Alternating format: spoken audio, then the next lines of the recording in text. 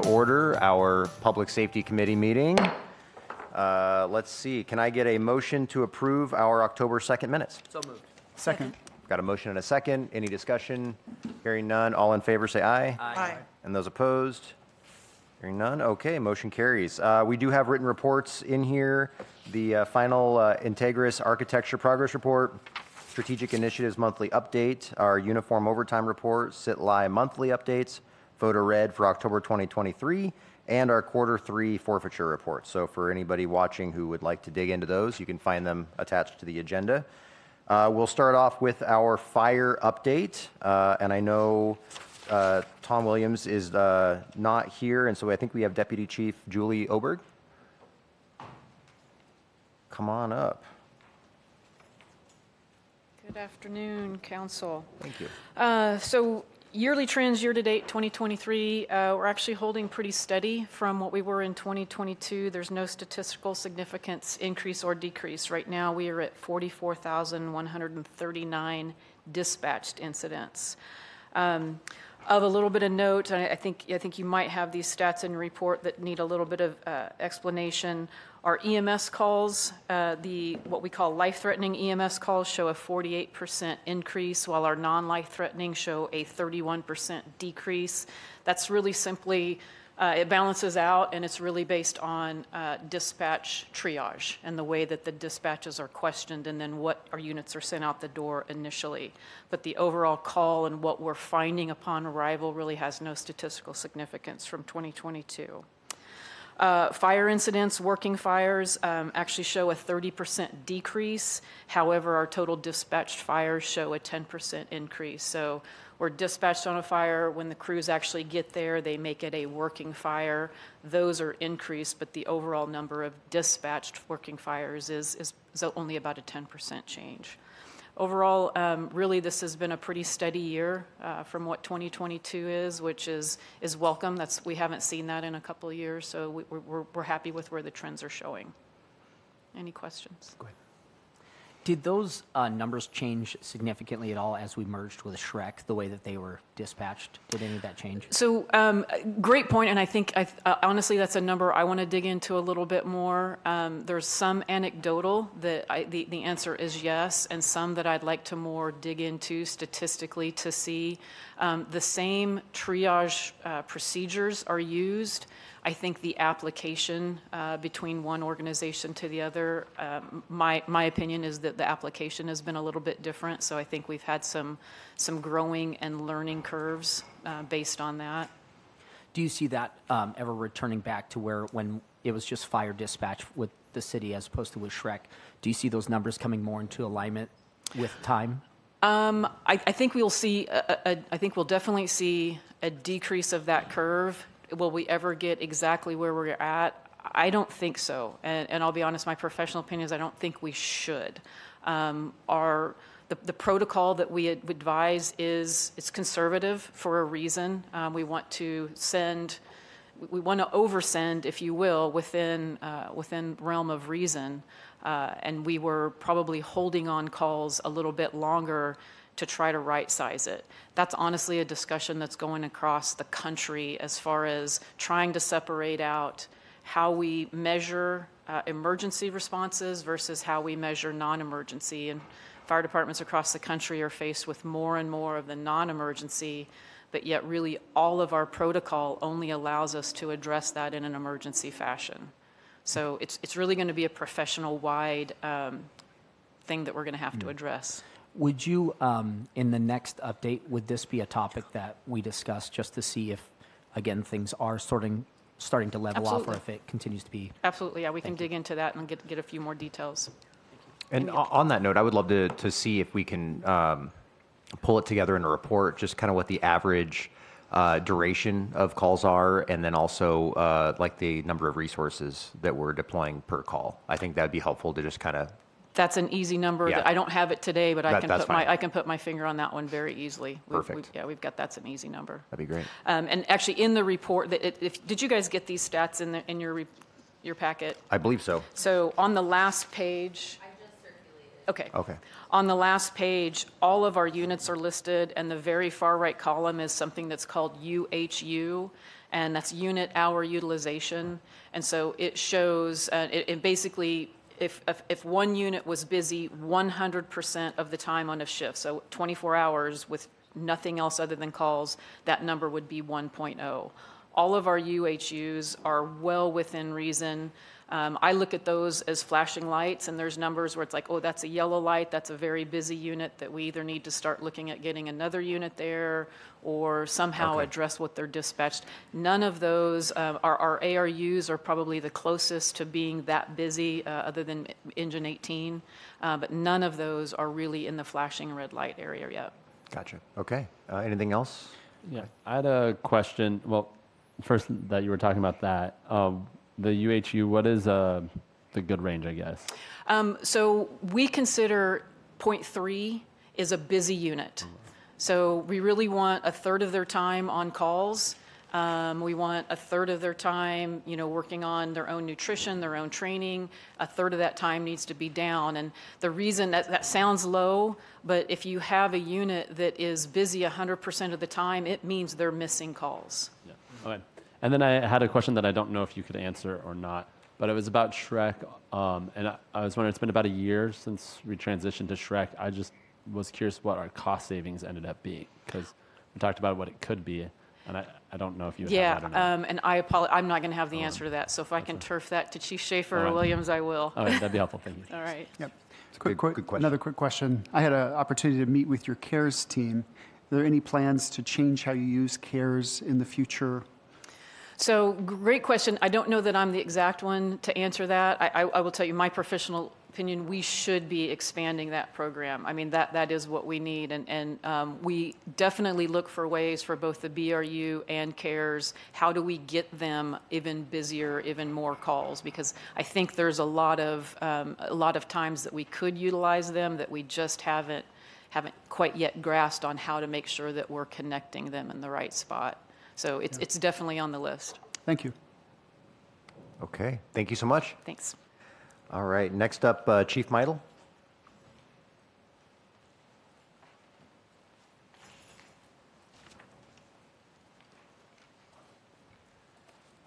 Good afternoon, Chairman, Cathcart, members of the council. So we were asked at our advanced agenda setting committee to talk on 3 topics. One was an update on our behavioral health unit, the co-deployed unit. One was property one enforcement. If that passes, what does that look like? And then crime trends. I will let Captain Wool start with the behavioral health unit update and then cover the other 2. Thank you, Chief. Good afternoon, council members. So with BHU, we just recently signed a 2-year contract. So it's the first time that we've done 2 years versus 1. So our new contract is good through June of 2025. So signed contract, funding coming in. Right now we've got 2 Spokane County Sheriff's deputies assigned to the unit, 4 from Spokane PD. 2 are on light duty currently, but we're getting them back. So at full capacity, we'll have 6 members along with a supervisor and a triage person who oversees all the calls and follow up with the hospitals. What we're doing now is we've worked with Frontier Behavioral Health to kind of streamline a hiring process for their clinicians. So we're going to be able to do backgrounds and work with them to make sure their candidates meet our requirements to ride with our officers and be out there with the law enforcement as they do their jobs. That is in collaboration with them. So that's been a real positive piece working with Frontier. The challenges that we're facing right now in behavioral health is just the amount of people that the clients are seeing out at Eastern State. So year to date, they've had 5 long-term clients receive help at Eastern, which is challenging because these are the individuals who are causing crimes and violent crimes, and unfortunately, they're being deemed incapable of committing those crimes through a 1077 program through their defense. And so what that does is we continue to work these crimes, and our major crimes comes out, and a lot of the times these people are going before the judge and they're saying they're not able to stand trial. So that's a challenging for our folks, both patrol as well as investigations. So that's one of our challenges right now. Another one is when it's misdemeanor crimes. They're supposed to come out within 30 days and make an evaluation on those clients. That can't happen with their staffing. They can't do that. So those are being dismissed because they don't do it within those 30 days for a misdemeanor crime. So that's another challenge we're facing at the patrol level. The last little bit of challenge that we're facing is right now our emergency rooms are just inundated. 30% of the clients up at the hospitals are both mental health folks who are needing mental health help and or drug use. And so they're overwhelmed. So that's for us. We're sending officers up there or our clinicians up there, behavioral health, and they're spending an exorbitant amount of time because they're so overworked up there. So those are the challenges. The positives are we'll be at full staffed with 6. We did get that contract. We're going to continue to work, attend trainings, and kind of grow that behavioral health to where we are top line in the state for what we're doing. People come to us for questions, which is good. And I know, like Councilmember Ulrich, you had reached out to us. Do you want to meet with us, kind of talk about some things with Cahoots? So we love that we're getting some interest and we're able to talk with people. So that's kind of the update on behavioral health right now. Any questions for the captain? Go ahead. So what is the scheduling like with the behavioral health? Is that a 24/7 schedule, or when do they be with you, the behavioral health team? The team, so it's not a 24-hour. It's most of the time during the day, the daytime hours. The clinicians, when we go out, they're with us 24. I mean, they're with us all the time, though. So when we go to response to calls or to the emphasis areas in Spokane, we take our clinicians. They're right there with us. Yeah. My question is, people are in the hospital. What happens then? Are they being treated? Or are they just being let go? So a lot of times they're overstaffed or overworked, and so they let them go. They may have a brief contact with them, and they release them. And we've seen it to where, unfortunately, those folks have taken their own lives afterwards or have gone out and committed crimes. And so we are seeing that. They're seeing that. The answer, we don't know what the answer is for the medical piece. But to answer your question, they do see them. But most of the time, they don't have the capacity to keep them or transfer them, like I said, out to Eastern State or to get that help that they need. And so they will release them, and then it's just kind of that continual cycle. But did I hear you say that Eastern it's not full? It is not, no. So why is that a problem to release them there to Eastern? That's outside of our purview. I don't know why they choose not to keep them there at those times or assign them to Eastern State. That's not a law enforcement thing. That's a mental health board that is making that decision. Okay. Sorry. So interesting, I just spoke with Eastern State, and they are full. They are receiving overflow out of the Seattle area. Okay. So where those beds are going, and there are not beds for our people here because they're being shipped over here because they had a closure over on the other side of the state. So there is no capacity. That is irresponsible of the state. Go ahead. I've worked a few crisis lines in the past, and I know that often the bulk of the mental health calls come in evening, late at night. Is there any consideration when we think about scheduling, if you're scheduling the teams to just operate during the day? Do you have any data around when the bulk of your mental health calls are coming in? We actually do have some in the evenings, and we do have True Blood that rides with our patrol as well in the evening. So we do have officers out there, and we do have our department, which is CIT trained. We do have people that are actually responding to those. As far as the BHU, those are more morning and evening hours, not the late night. True Blood and officers work those evening shifts, and they're the ones who respond to those type of calls. In a perfect world, I would have 20 more behavioral health unit clinicians working with our folks, and we would have it 24/7. And that's with staffing and bodies, that would be perfect. Okay. Anything else for the captain? Yep. On your the behavioral health unit contract, 2 years. It seems like we hear a lot with staffing contracts that they need to be longer in length for people maybe not wanting to know if their position is going to be gone in a couple of years. Is 2 years long enough for that contract? Steve Wool, I don't think so. Mm-hmm. I think the longer we go, I think that the more you can secure, somebody's going to feel secure in their job. Mm-hmm. And that would be something that down the road we've pushed for, of looking at, is that something that we can potentially hire through the city? So that way we could say, okay, it's a city job working with our department. We can screen them appropriately, and then it's something that they have until they either step away later down the road or choose not to do that. It's not. I hope that grant gets renewed. And so me personally, I would love to see at least 5 years, because then we know we're going to have those bodies willing to work with us, and they feel secure in taking that job, moving from another area or another area in mental health to come work with us. Mm-hmm. Okay. I guess we can have a longer discussion about that.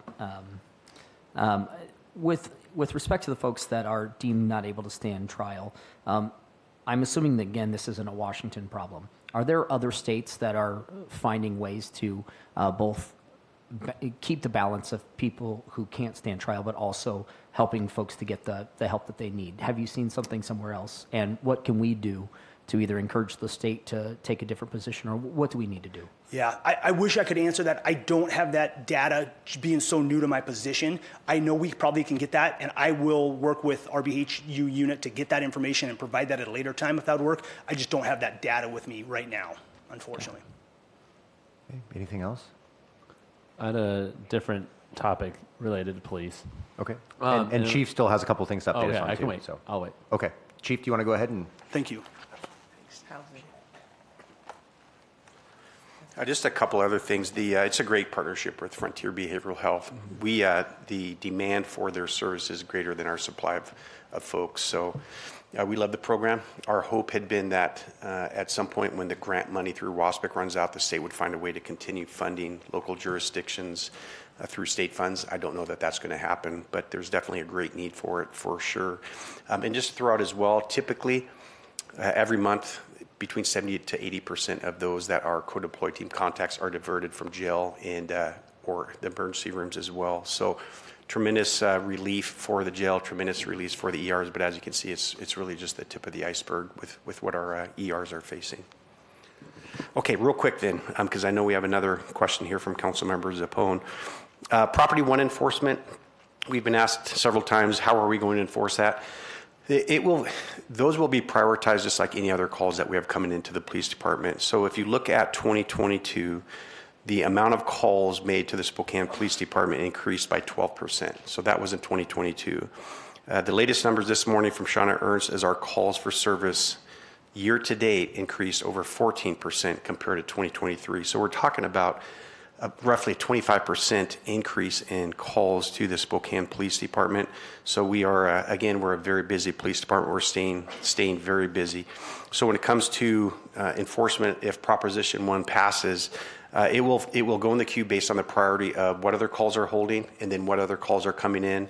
We also do have a homeless outreach team, and their job is every single day they go out and address these camping complaints. So that will go in the queue for many of them. That will go in their queue. They will address it. If it happens by chance to be a slow day, officers on patrol may be dispatched to these types of complaints as well. But we will always have full-time homeless outreach team officers assigned to addressing those, and the rest will be based on the priority of the calls that are sitting on the screen. Okay, and then crime Chief, we have trends. one question. Yes.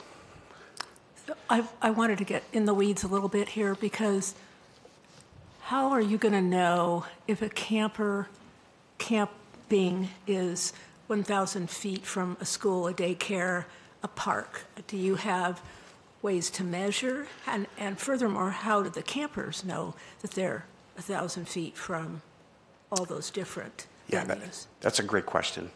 So as far as how do the campers know, I don't know. I don't know how they will know that. And how will you know? Are you going to be carrying a tape measure? I mean, how are you going to do that? We don't have tape measures in our budget, but we can talk about that afterwards. That's a good question. So we'll look at blocks. You know, how wide is a typical block?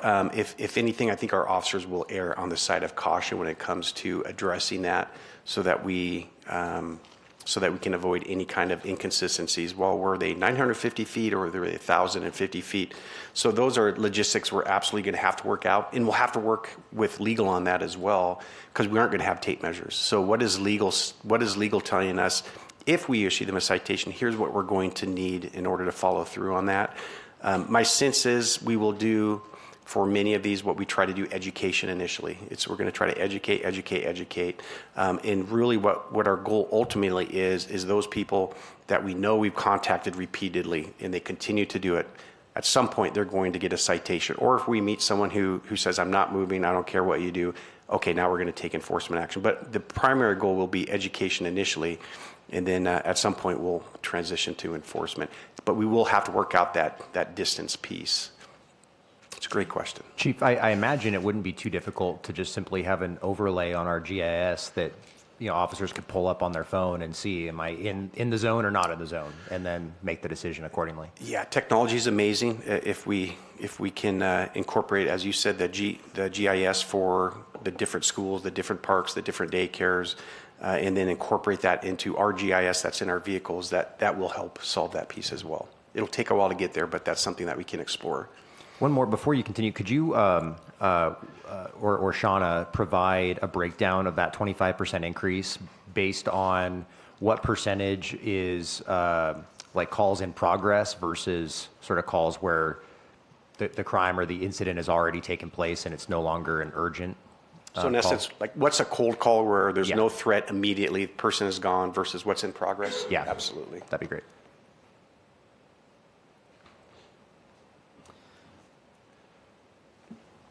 Okay. Go ahead. On Sorry. on this question here, I've a question for this when it comes to the enforcement without a specific device. So, can officers write a ticket for speeding without being able to measure somebody's speed? Technically, yes. Okay. We don't do it. I mean, we don't, but we can, absolutely. And a lot of that's going to be based on training and experience. Like I was in the traffic unit for 2 years. So me working speed measuring devices, LiDARs for 2 years, that gives me that training experience to say, based on my training experience, this person was going 20 miles an hour over the speed limit. We don't do it, but we can. Okay. Go ahead. Okay, so then crime trends. One of the questions that came up was specifically as it relates to, and hopefully this was relayed to me correctly, DOAs. Does that sound accurate to anything anyone was curious in? Okay, so when you look at, I went to the medical examiner's report. Obviously, their 2023 report will not be out and finalized until 2024. But when we're looking at Spokane County, in their report, they don't break it down by city versus county. But when we look at 2022, there were 6,036 deaths in Spokane County, which is a 9.8 decrease from the year prior. So let's go now. So if there's 6,036 in 2022, there were 6,695 in 2021. So about 600 and some change more deaths in 2021 than there was in 2022. But then when we go back to 2020, there were 5,954 deaths in Spokane County compared to where we were in 2022 of 6,000. So it's a snapshot. When we're breaking down, for example, DOAs in the city of Spokane, it can be challenging because some of the DOAs will come in as, and fire would be an excellent resource because we don't go on every single DOA. Fire goes on a lot. If it's an overdose, fire is pretty much going to be the lead on that. We tend to go on, obviously, any fatalities due to criminal methods. Suicides, we go on the majority of the suicides as well. Fire will go on a lot of the overdose deaths. So that's a challenging number just within the city limits to, quantify as well.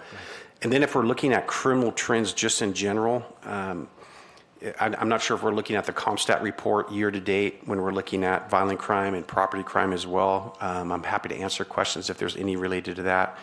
But I do want to talk about, just super briefly, everyone knows that Department of Justice collects nationwide crime data through the FBI. So we send our crime data, as does every jurisdiction in the state of Washington, to WASPC, the Washington Associations of Sheriffs and Police Chiefs. They then get that data, they scrub it to make sure it fits FBI guidelines, and then they send that to FBI. FBI will come out with their UCR crime report, Uniform Crime Report. So one of the things that we've heard recently is that violent crime in the United States is down when you're looking at violent crime. But I do want to point out real quickly, there's another report that doesn't seem to get as much traction. It's from the Bureau of Justice Statistics National Crime Victimization Survey, NCVS.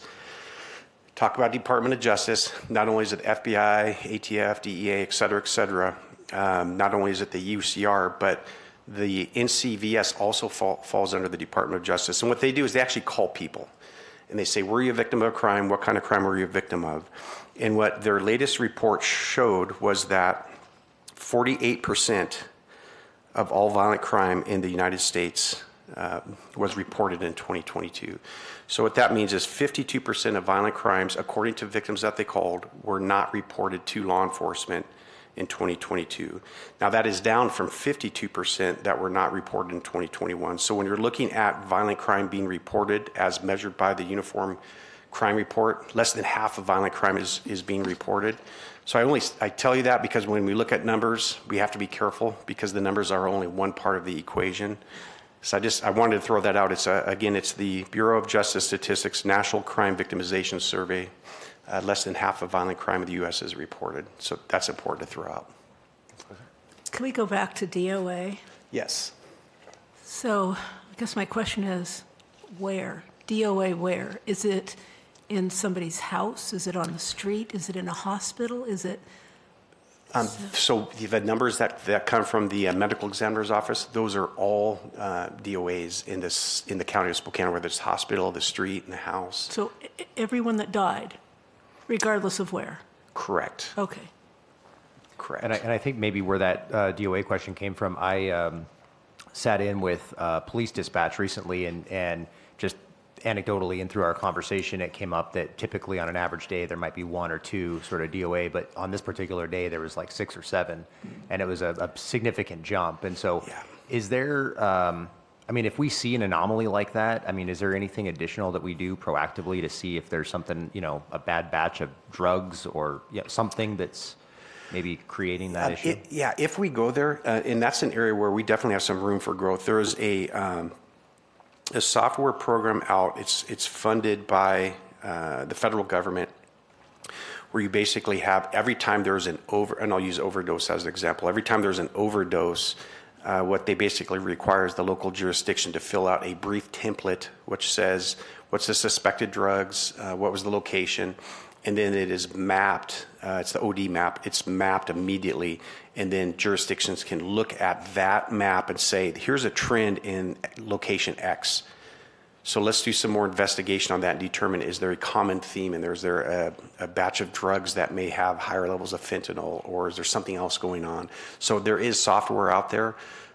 It requires both fire and police to collaborate on that because, again, a lot of these DOAs we don't necessarily go to. They'll just get diverted from SPD to Spokane Fire. Okay. Go ahead. So thank you again, Chief, because you said the same thing last Friday, that with the Measure 1, the camping, they'll just go in the queue. Of course, they'll have to meet, if they're more severe, they can meet all the other requirements, but they'll go in the queue, which is frustrating because citizens think they're going to get this new layer or level of police response time, and it's not going to happen through no fault of your own, but it's not going to happen. So they will be right where you are in about 3 weeks saying, we called dispatch and nobody came to see us. Also, will you be doing any type of data capturing on this Measure 1? How many? Will there be the category so we know in 6 months that we arrested or cited or whatever that might be for this particular instance? We can. And just to clarify, if it is a slow day, officers may have more capacity to respond to these. If it's a busy day, it's going to go in the queue, and they may not be able to make it to it. But it's just going to be based on the call load that day. And in terms of your question of will there be data that we can collect related to this, absolutely. Okay. Absolutely. But it's not just about you. Yeah. So they have to have code enforcement helping them. Mm-hmm. So it's not just about the officers going out there. It's about all the other people it takes to mitigate camping. And that's why, you might be able to respond, but there may not be enough code enforcement or outreach people to help them do what they need to do. Well, Luis said he has a list as well. So unless it's something critical, they're in the area. Yeah. Already they can go assist, but if not, they've got a 2-week backlog right now. Exactly. So, and code doesn't go on all of these with us. They'll go on some. We'll go on some of these just with us. I mean, we do, for example, around the track location. We have 2 officers assigned to work in that area at random days throughout the week. So they'll go and they'll address the majority of these on their own, and they'll just say, "Hey, you can't camp here. You're along the river. You have to move on." What they will do, though, is if this person is either leaves a large amount of trash and refuse, they'll then refer it to code enforcement to come and clean up, or if it's an abandoned camp. So some of these we do go on and handle all by ourselves. Others we do need code enforcement with us. So it's kind of a hybrid approach. Chief, one just a kind of an adjacent question, I guess. A big frustration I've been having for several months is we've had this spot on Lyons Avenue where we've had campers and trash and it should have never happened. And unfortunately, it just keeps continuing and we can't get it cleaned up. Recently, as you know, there was a body discovered and perhaps a suspicious death and might be more. How will that affect the city's ability to now enforce and get that area cleaned up? Is that going to significantly delay because you have to collect evidence and stuff like that? Or do you know how that would affect long-term or medium-term? The latest incident you're talking about was, I don't believe it was at that outdoor location, because the one you're talking about is outdoor, correct? Well, it's a number of houses that are effectively abandoned. I mean, they're owned by a developer that will eventually be developed, but. Yeah. Can you repeat the question, please? Well, I'm just trying to understand, now that there's potentially a murder that's taken place on that property, how will that delay our ability to get it cleaned up? Yeah, and typically it depends on the complexity of the case, how much evidence there is to collect, but usually, for the most part, our detectives will be done with that scene within 4 to 6 hours. I will say if it's nighttime, what we're typically doing, following best practices, is we'll lock down the scene and wait till daytime to finish processing the scene. I would say it shouldn't delay it more than a day. Oh, okay. So it's not going to have to sit there for a long period of time for future evidence gathering or anything like that? Correct. Okay. Yeah. Perfect. Go ahead. Yeah, I had a question about Shrek again. So similar to Fire was asking what the savings would have been at Fire. I was wondering if there's been any analysis to look at what potential savings would be if police were to go to Shrek. We actually have a fairly robust presentation on that, and it would take some time to go through and explain the different layers to that, because there's different layers between the 911 call taker. That's the person who calls 911, determines this is city, this is county, this is fire, this is law enforcement. So that's one layer of funding. And then the second layer of funding is going to be your I'll call them call processors. And that's if it is a crime that we need to go to. Or let me rephrase that. The 911 call taker takes the initial information. If they say it is city police, they push a button, it comes over to city police, and then our call processors then get on the phone with the caller. What's the nature, the details, location, et cetera, et cetera. So that's a second layer, that call processor. And then the third layer is actually the dispatchers who are actually sending that out to the officers. So there's multiple layers of that. Each one has a different cost analysis with it, but we do have a pretty robust presentation that we'd be happy to present. Yeah, look forward to having that at a future public safety meeting. And then the fourth layer of that, somewhat ancillary, is crime check as well. Those calls where we don't need to send an officer, just they need a report. So there's really about 4 layers to it. Anything else for the chief? Chief, anything else from you? No, thank you. Okay, thank you. All right, next up, Steve McDonald and Eric. And I think you're kind of the goal here. It's a kind of 50,000-foot view. We do have a study session in a couple of weeks where we can get further into the details. And then if there's some brief questions folks have, we can try to tackle those today. Yeah, thank you, Chair, and good afternoon, Council. We're not prepared for a presentation at this point because we had looked, based on the conversation we were having last week and the questions we got, we're taking another look at how we can best answer those questions and setting up meetings, et cetera. And then we do have the, as Councilman Cathcart mentioned, we have a November 30th study session. But we are open to answer questions. And first, we have one slide for today. And for those of you that have met with Eric and I, you know that I really love this slide because this really shows in one picture what we're trying to achieve. So the green, just to remind you, the green are high poverty census tracts. These are census tracts that generally have poverty over 20% or AMI below the federal level. So that's a problem. That's the first problem. But we have a way to kind of weave together a solution here. And the orange, and then the orange with the little red dots in it, which are kind of hard to see from this distance, is the city's 214 miles of conduit, and then another 96 miles of active fiber. And then the 3 blue areas are PDAs. So you can see that our PDAs, the conduit, are all interwoven with these high poverty census tracts. So that's what we're trying to achieve. And what we want to do is take something that's taken 15 years to kind of put in the ground. Eric's been at this for a long time now and has long had the vision to take what we have in the ground and connect it for the purpose of giving digital internet connectivity to neighborhoods who don't have it in urban areas, which is not most of the focus of the federal dollars at this time, and is not the focus of Broadlink, which is focused on rural areas. But we want to be able to take what we have put in the ground in the city, having that forethought to require when the streets are torn up to put in other types of infrastructure. We've been requiring that they put in conduit at the very least, because it's so much easier down the road when we already have the conduit in there to pull the fiber through. And we've done this, and congratulations are due to having the forethought to do that. But now we need to take that next step. What can we do with this? And I believe it's crucial, and Eric has believed it's crucial, that if we're going to create any jobs, high wage, living wage jobs in our 3 PDAs or elsewhere, there needs to be high capacity internet connectivity. So this is a long-term play on that.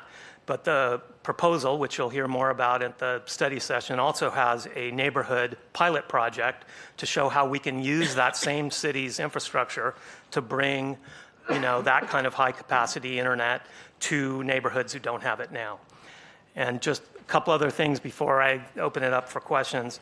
We have been working directly with Broadlink. Ariane Schmidt has been a part of our weekly meetings that we've been doing for well over 6 months, and we've been meeting regularly for about a year on this project. While they're focused on the rural areas, they don't have that advantage that we have, where they have no fiber and no conduit. We have the fiber and conduit, and we can make those connections that will help Broadlink get out to the rural areas by the edges of our city having. You can see in the area out towards the West Plains going south, and up in the Northeast PDA and in the Northwest, we have conduit or fiber that's going up there. So we can work together with them and find ways to benefit both their goals and ours at the same time by kind of them playing off of what we have in the ground right now. And lastly, because I know it was a question that was brought to our attention last week, we had initially looked at a PDA format for doing this outside the city. And now we had kind of thought that a 501c3 would be the right entity, and that's for a number of reasons.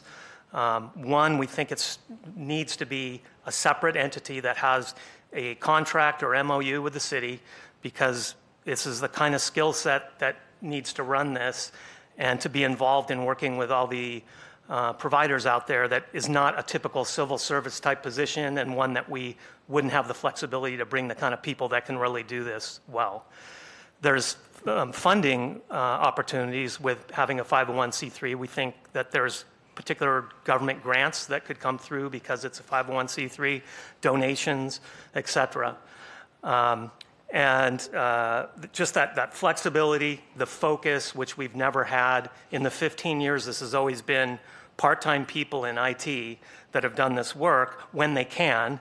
And consequently, as good as the people are that are spending these part-time efforts on doing this, we can't achieve what we need to achieve. And that's been shown for those of you that were aware of the fat beam issue when they came forward. We couldn't operate with market knowledge and market information and the speed we needed to, because we don't have that focus. This is just one little part of IT that's done part-time. So we believe in order to extract the full benefit and also the full investment back to the city, we need to do that as a separate entity. And lastly, just on this issue, I've got personal experience with seeing how well an entity like this, a nonprofit, could work hand in glove with a city. In my experience in Los Angeles, where I headed up Film LA, that was something that was done really poorly by the city. You had different counters set up, public works, transportation, building and safety, and people were trying to get film permits that employed a lot of people in that region. And so we made it a nonprofit entity that had a contract with the city, and we could do that more cheaply, more efficiently. We had a lot more flexibility about who we could hire, about hours that people were working. Filming happens all night. Sometimes we had people out on the streets helping with that. So there are examples that I've been involved in that just worked out great, and we have some local examples of things like the PFD and STA that used to be a part of the city, but they need that focus to be able to do it directly. So that's the reason we feel strongly about that. Steve, Yes. I just want to thank you for all the work and effort that Yeah. you put into this, because I think it really does create a great opportunity, not only to expand access, which is a big deal, but also to create a revenue stream that would Right. really, I think, bolster the city and allow us to do quite a few things. Yeah. But what really excites me more than anything is, and I don't think you mentioned the neighborhood, but the Logan pilot Yeah. that we're looking at, because I think it will be, I think it will establish something that can work citywide. But we have to pilot this and demonstrate that and show how this could work. And so I know there's a lot of conversations around how, some of this would be funded and all of that. And we'll obviously get a bigger presentation on the 30th. But I think this is something Yeah. that could do wonders for the city. Yeah, I agree. Thank you. Yeah. Yes. So, Steve, when we started this project over a year ago, when we hired the consultant, it was to map where our conduit was at because we had no knowledge of where the gaps were. So that mapping has been completed. And so were there gaps that need to be filled for us to provide better service? Because I don't think I've really heard specifically where those gaps are. Yeah, and that'll be a part of our presentation. Okay. But yes, there are gaps, and there's more gaps than we're coming forward now for any type of funding, whether it be ARPA or elsewhere. Okay. There's many more gaps than there is, the funding we're asking for. But we're talking about 3 distinct infrastructure projects and then the pilot project to initially get started. Okay. That's what the funding request is for. Just so we know where the gaps are within the inner core. That's Yep. And Yep. I would just add to that, because it's a great question. Part of what we've been doing over the past 10, 15 years is opportunistic, and it's been conduit. What this initial funding that we're trying to look to get aligned helps make sure we're running, fiber through each of those, conduits. We have fiber in some places, but a lot of the gaps is just where we have conduit but not fiber. But this gets it out in the neighborhoods, it gets it out, as we run to each of the PDAs, guess what? We're hitting all those census tracts as well. okay. Thank you. All right. Any other questions, comments? Okay. Thank you both. Thank you. Appreciate it. Hey, I'm going to skip around just a little bit real quick. Can we get Major Olson for 4.6, the SBOs? And then Julie, are you covering 4.8? Okay, you'll be next. Good afternoon, council members, council president. I have several in front of me, so I'll start with the JAG one for 22 and 23, if those are the ones you're referring to. We are asking to use the JAG money from both JAG 22 and 23 and authority to do through SBOs. It comes to just over $200,000 out of the two. The first one will be used for ballistic door panels to make our vehicles more safe for our officers out there.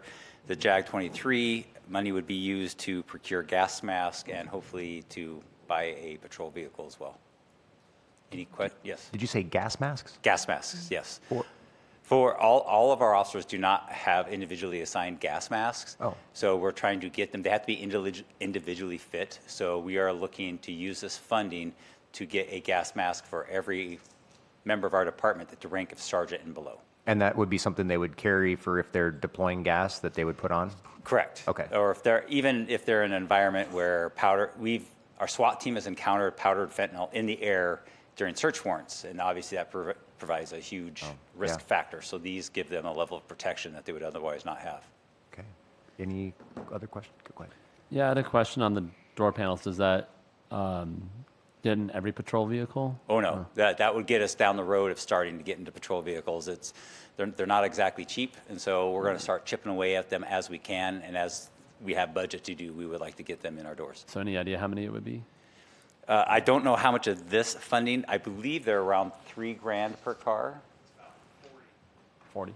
This is enough for about 40 cars. All right, and then I guess my question is, after our cars hit their maximum miles, do we take the doors off and put them on new doors, or do We have actually recently CJTC sent us some training cars. I believe you saw something that came through allowing us to have that agreement with them.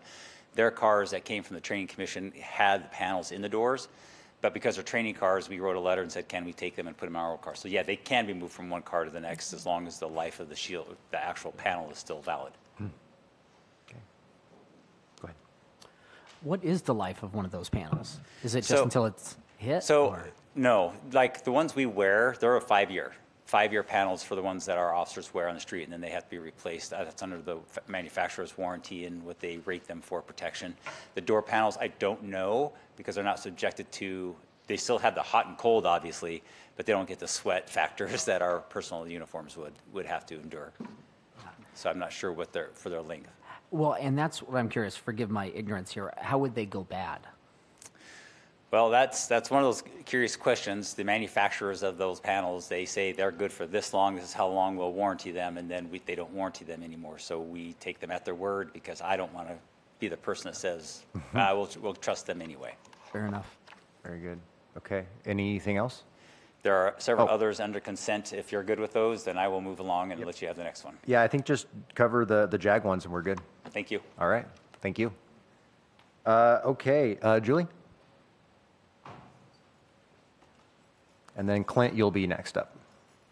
And I say I'm prepared, but I apologize. I just got notified shortly before the meeting that I'd be doing this, so I think I've got the right numbers.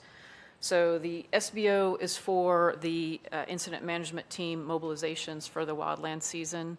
We're not complete with that. Right now, I believe the SBO request is $586,000. That's what we have already coming in for reimbursements. We're expecting that to be probably closer to $600,000 by year end when we have all the paperwork through.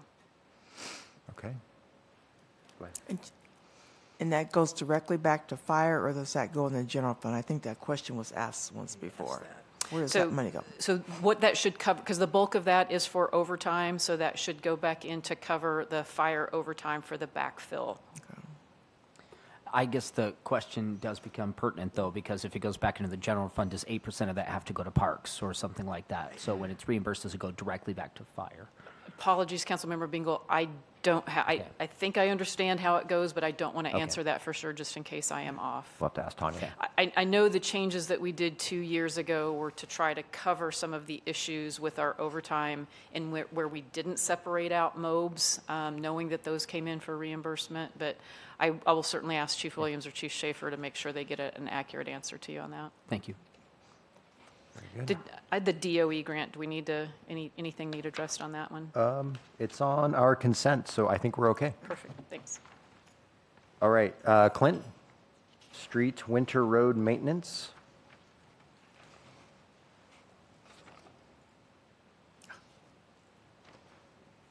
Good afternoon, council. Yep, a fitting day to talk about bad weather, right? Anyway, thanks for bringing that up.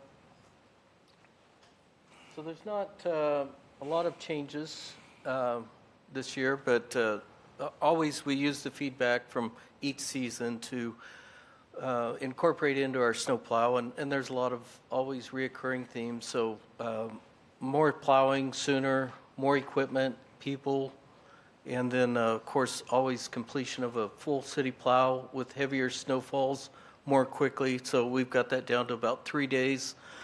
And then, of course, minimize driveway berms, greater emphasis on plowing snow away from the sidewalks, and then focus on routes to schools, medical facilities, and more like that, which is how we prioritize. So when it snows, even if it's an inch or two, we pull together all the utility crews when necessary, and we do what we call a maintenance plow, and that allows us Monday through Friday to be able to get into the residential areas as well as to work the arterial streets at that time. And then when necessary to switch to a full city plow, we can always move into that as quickly as we need to and start our full city snow plowing operations. Driveway berms are always a topic that we hear about with parking and sidewalks. But berms, we have lots of snow gates. We've added one more last season, so we've got 19 of the snow gates. And we're learning all the time each season. The guys get better and better with how to use them. They will not completely eliminate a berm, but they can sure reduce them drastically. And we also do use the gates, not just on driveways, but with ADA ramps, rapid corners, trying to minimize the amount of snow that is left on those corners. And then, of course, the technique matters. We really emphasize every year with our drivers to keep the snow off the sidewalks as much as possible. And also the snow, trying to find new areas to push the snow. So just because we've done something a certain way, we try to look at new opportunities to improve the level of service. Parking's always a good one. Seasonal parking, so we ask people to park on the odd side of the street. That does not mean you will not get a berm. What we're trying to do is just increase the width of the street by parking on one side. You'll still get berms on both sides, but it does help the emergency service vehicles as well as our crews to be able to get through. And then we ask that citizens move their RVs, boats, and trailers to winter storage. That's very helpful for us. And then downtown parking is always a bit of a challenge that we have to work through. Sidewalks are another one that we get a lot of feedback on every season, and we do really try to train the workers to keep the snow off the sidewalks. And no matter how careful you are, the snow at certain times is very difficult to keep out on the street. So we do have some ideas. We're trying to, I guess, engineer an idea that we can put on one of the blades to reduce the velocity of the snow so that we can get it to fall along the curb line. Some other entities have tried it and have had limited success, so it's something that we're going to be working on this season with our mechanics to see what we can do with that. And then the last one is to for the residents and businesses to clear their pathways to the along their businesses to help the pedestrians out. And then so this year, you know, we see trends of people still working at home a lot, and so that's more cars on the street, making the odd side parking more important than ever. And again, as you've heard, we've had some more new sites to store our de-icer and salt, so the crews can be able to stay on the road more. They don't have to travel quite as far to go reload and to renew that material. And then, again, more training. Training is ongoing, especially with all the new people we get every season. And we've got places where you can find information in the utility bills, social media, and city's website. And then, of course, our great folks at 311 are always very helpful to direct people as necessary. In case you've never been in a piece of equipment, this is what it looks like from the seat. This you can see the snow along the van there. That's very challenging. On the left-hand side of the machine, they were also skirting some cars. So, and that's what it looked like just down the street a little bit. So, you know, parking's always a challenge, and that's why any cooperation we can get from the residents really helps. Any questions? Just a personal anecdote. I've just noticed the last 2 years in particular, Nevada, particularly between Francis and Garland, is just relative to other streets, extra slick. And I don't know if that's to do with like the asphalt that kind of melted off and kind of smoothed out that road a little bit, or if it's the abundance of shade that kind of covers parts of Nevada. But it does seem to be a lot worse than other streets. And so I don't know the reason, but just something to bring up if there's extra attention that can be shown to places like that. So Okay, yeah, that's good feedback. Yes, ma'am. Education, I did not know we had a maintenance plow 1 inch of snow. I thought 2 was the benchmark, that no plows came out till there was 2 inches on the street. So this 1 inch is interesting. 2 inches is usually where it's at. I mean, if we wait till it gets to 2, it's usually snowing more than that. So we try to work into that as we can. Okay. I wonder what discussions you guys have had about plowing over speed bumps and what kind of development there's been on that front. Well, there's the speed bump on the South Hill that we've, or speed table, we've plowed over that, and that hasn't drastically affected us. If it was a sharper incline, it might be a little bit more difficult, especially it depends upon the speeds. The speed limits on the roads could be pretty harsh if it was a speed bump instead of a table. Right.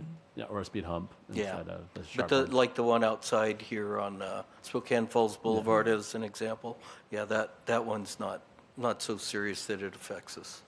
We've had lots of conversations at traffic calming about neighborhoods wanting more speed humps, not the bumps. Tables? Yeah. Yeah. And their neighborhoods, but a lot of pushback that we get from ICM is that streets can't, and plows can't handle more of them. And so I was just kind of, hearing you talk about that, it's kind of surprising to me. Well, that used to be something that we thought, and since they've went into service, I don't know that we can really make that claim. That's helpful to know. Thank you. All right. Anything else? Any other questions? Okay, thank you so much. All right, thanks. Appreciate it. All right, next up, Richard Colton, ARP SBO CHHS.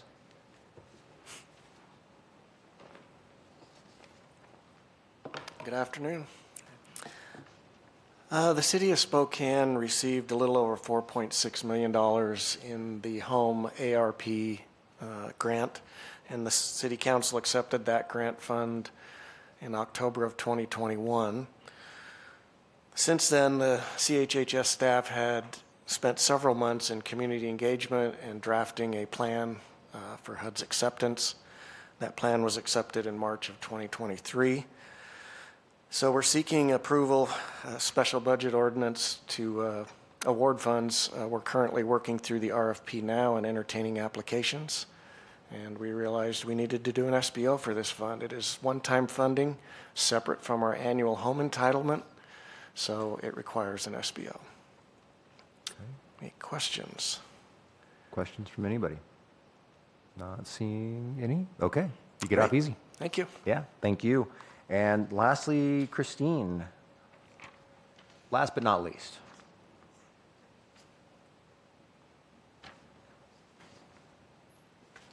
Good afternoon, council members. I'm coming to you because CSRS board has put forward and approved, and it has also been put in the 2024 budget, an increase to the employer and employee contribution rate from 10.75 to 11%. We actually haven't done one in 2 years. Last year we didn't present one. We held steady. The main reason for this increase this year was, of course, the market. And the struggle that we continue to have is this recommendation was based on 2022 numbers and presented at our April board meeting, and it won't go into effect till 2024. And so we continue to have this lag, and we'll continue to work with finance and budget to see what we can do with that. But in the meantime, I'm coming to you because we have proposed this and the city has put it in place. The increase to the general fund is almost $275,000 overall. Unfortunately, it's just over $1 million to all the departments, but general fund is about $275,000. It does all the bargaining units had previously agreed that the board can increase up to 1% annually without opening and renegotiating. And so that has also helped the city with their credit rating, knowing that the city's doing what it can to do what needs to be done. Any questions? Yes, sir. I thought I heard you say 10.75, but I thought it was 10.25. Thank you. 10 and a quarter up to 11. Yes. Okay. Thank you. My apologies. 0.75% increase.